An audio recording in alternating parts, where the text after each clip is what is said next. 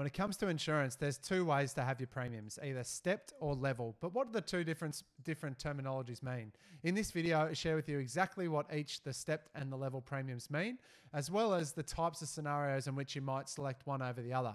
Bear in mind that one of them will save you a truckload of money in the future. Stay tuned.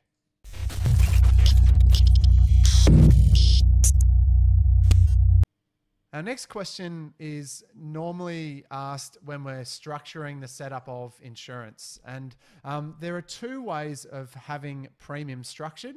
And they're either what's called stepped premiums, which are the most common, and level premiums, which are less common. But if you're spending some time doing this, it's really important to know the difference between the two. Now, I'm going to try something different and share my screen. And I'm going to walk you through this because I believe that it's best shown as a diagram. So having a look at this one, we're going to start off by drawing a quick axis.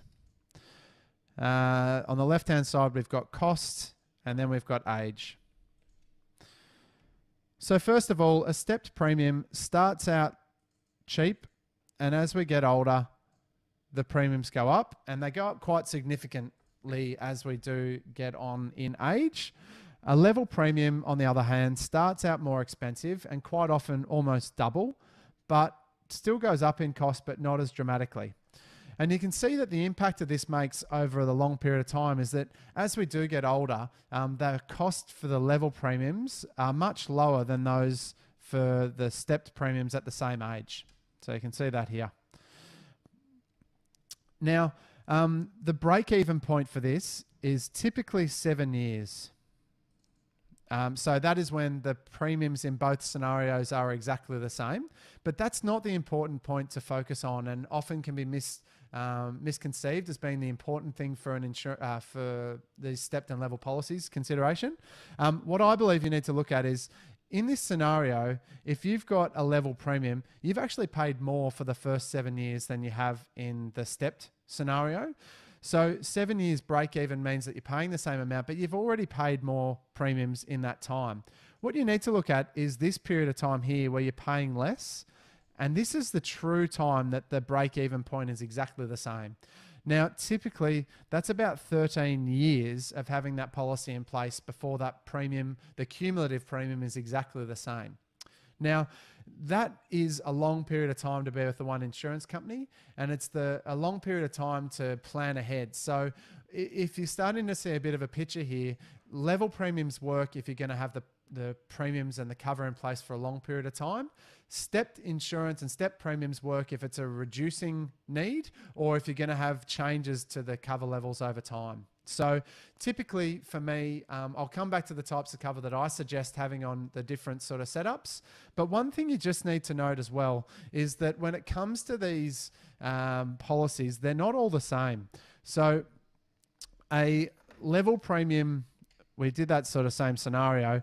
A level premium starts out at a certain price, and then every year it gets indexed. So year one, it will be indexed. So let's say that premiums to start with were $100. Year two, the index amount is 5%. So year two, the premiums are $105.